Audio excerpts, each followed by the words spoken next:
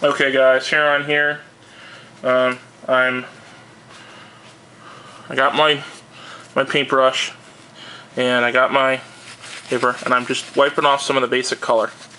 But I'm still leaving a good amount of color on the brush. You can see I'm still hitting the brush and there's still color coming off it. And that's what I want when I'm doing this overbrush.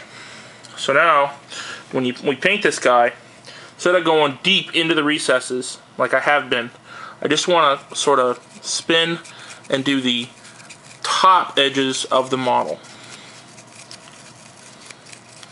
And some of you might not be able to tell the difference of what I'm doing, and I'll show you again here in a second. But just sort of getting the top areas of the model. I'm not actually going deep into the deeper recesses. So you'll notice when I compare this model to one, this is one of the models I overbrushes, and I compare the two of them together, all of a sudden this guy's even brighter than he is.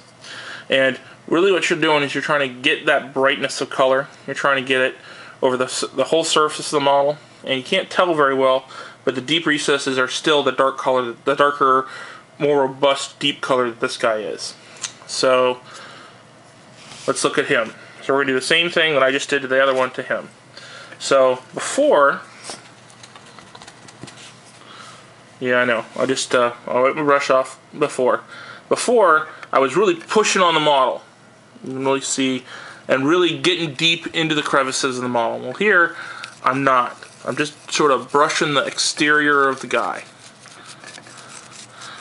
I'm not, and you see, I'm not going into the depth underneath where the gun is. I'm just trying to sort of brush the exterior armor plates of the model, and really just sort of give the outer surface a brush. And what that does is it creates depth. Your eye won't be able to see it necessarily right away, but later on down the road, it's going to create a layer of depth and shadow to the yellow. And especially after we do the ink wash. Alright, so there's this guy. I've got him. I've got two more to do. I'm going to do them, and I'll be right back. Alright guys, Huron here.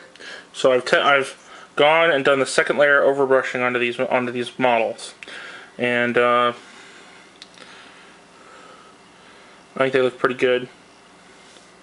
See if I can get the camera to focus on this guy. There we go. So the next step in the yellow, and this is actually the final step for a while for the yellow, is to do a light dry brush, actually two light dry brushes of sunburst yellow over the entire model. So there's a reason you do two. The first one is going to brighten the model up in the same way that the other two layers have done. The layer after that is going to pick up the detail on the edges and really make the model pop. And I'll show you what I mean here in a second. I'm going to set the camera back down and get on to the next step. Be right back, guys. Alright. So what I do is I'm going to dip my brush into the paint and take a big glob. I'm going to put that down on my palette. So what this is going to do is it provides me with paint to paint with. So now, unlike before, I'm going to take a fresh piece, you can hear me in the background, a fresh piece of paper towel here.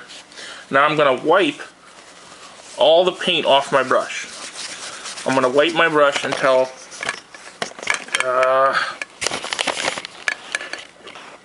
sorry about that guys, I knocked my camera over. So I'm going to basically keep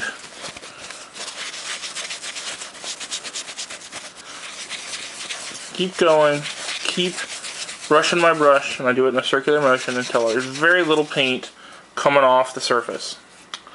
So then I'm going to take one of my guys, like so, and I'm just going to very lightly, just the same way I was doing before, very lightly brush over the model.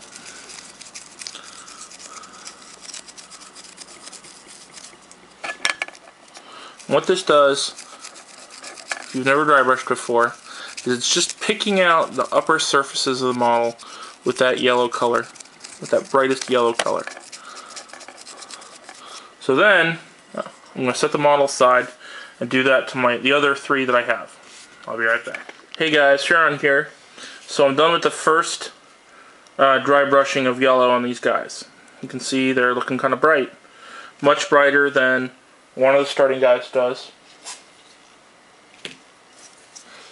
Here's a guy who's only had the spray primer done to him. You can see the difference right away.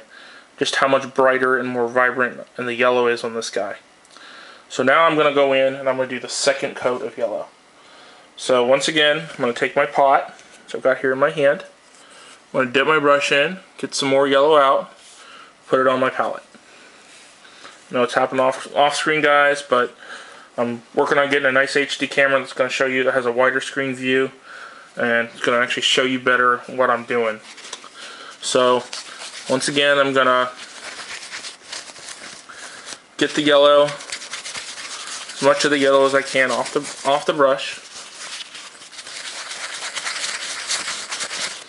So I'm just using a very light dry brush of the yellow. So we got our guy. We're just very softly and in a circular motion, we're going to go over the topmost areas of the model.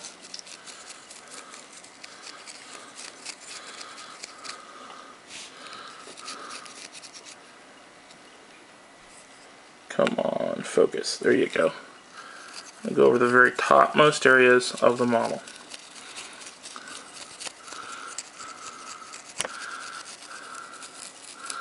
Very lightly, very gently, paint the guy. So now we're going to do it again. Take this multi-melted guy, let the camera focus on him. Now I'm just going to very lightly brush the upper surface of the model.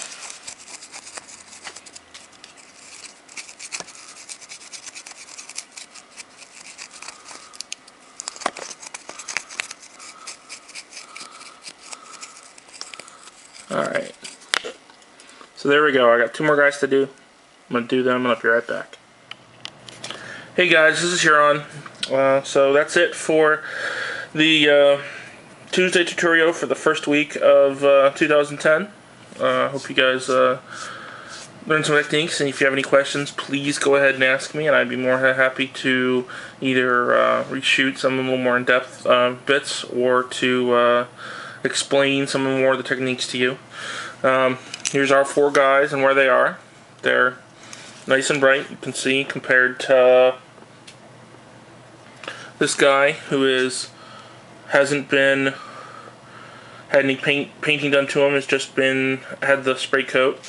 Much different color. So next week we're going to talk about reds and washes and the steps that I do with that. So I'll see you guys next week. Talk to you later.